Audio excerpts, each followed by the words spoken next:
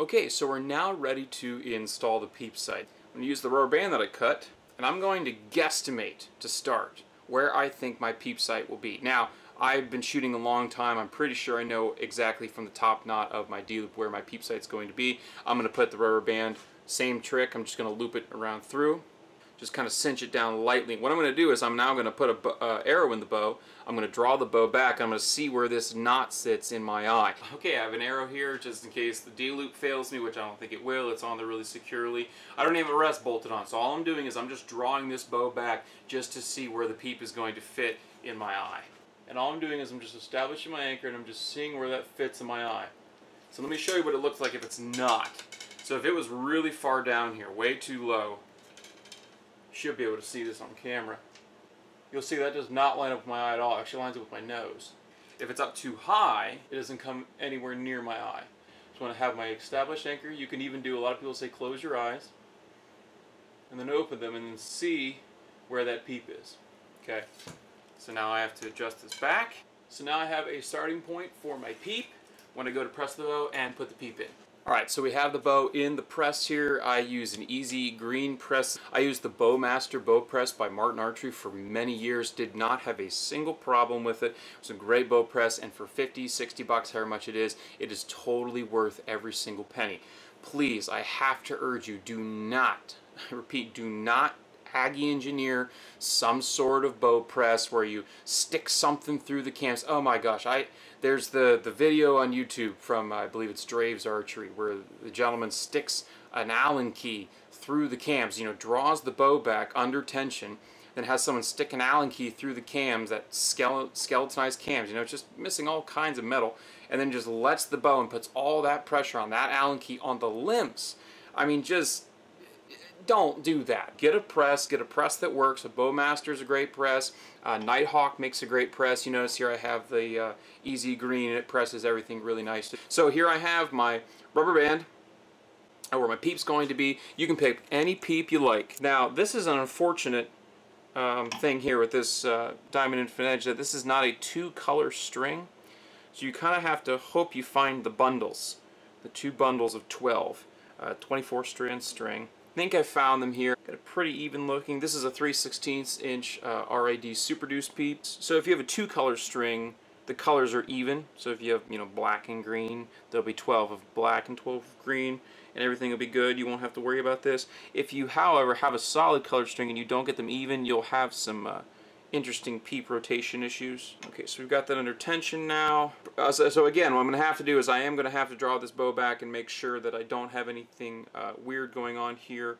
You know, I can move the Peep now up and down, so I'm going to take this out of the press, and I'm just going to draw it back once or twice and adjust the Peep accordingly.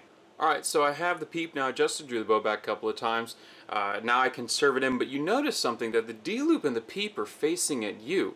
They need to be facing 90 degrees from where they are. So this is an important thing to note. Before you go and, you know, you start timing and tuning, I like to put everything in the strings I'm going to have in the strings. So I'm going to put in bow jacks, string silencers, one here in the top above the Peep and one down here below the string stop. And this is why it's also very important to do what I did at the beginning of the video, which is shoot the strings in. You know, if they have any creep to them, and you know, you do all this timing and you put your Peep in, everything served in right, and blah blah blah blah blah, and then you go to, you know, shoot 40-50 times, and then all of a sudden everything's just totally out of kilter.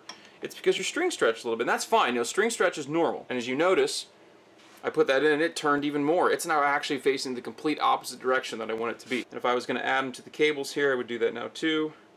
The D-loop and the Peep are in line with each other, but just whenever the bow is shot or whenever the bow is let down, the whole thing rotates. Alright, so to combat this really nasty Peep twist, I'm going to press the bow, get a pretty good amount of press in it, take the string off the cam, and I'm going to give it a half twist in the direction it needs to go.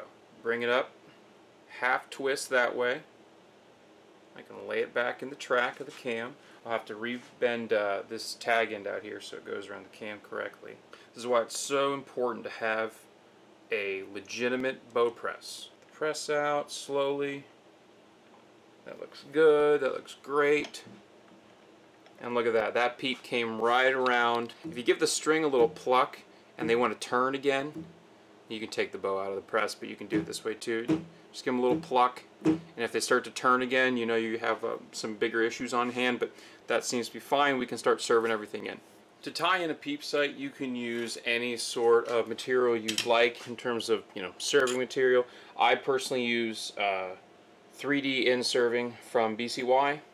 Works really well, has a really good melt to it. I've used it for quite some time, never had any problem with it. If you get new strings and you have the old strings, keep the old strings, and if you don't want to buy any kind of serving or anything, you know, you're only going to tie in maybe one peep sight or a string silencer or two, and you're not going to do that for another couple of years.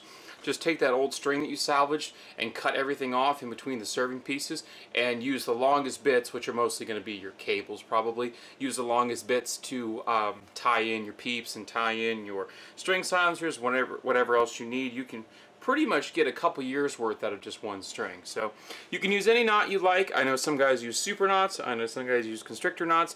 I personally use a constrictor knot, tie a knot at the top. I do the little fancy wrap thing because I just think it looks cool, and I go down to the bottom, do the constrictor down there. There are plenty of tutorials already on YouTube, so I'm not going to go ahead and go through all that. That's just way too much video footage. So I'll see you here in a minute when I'm done.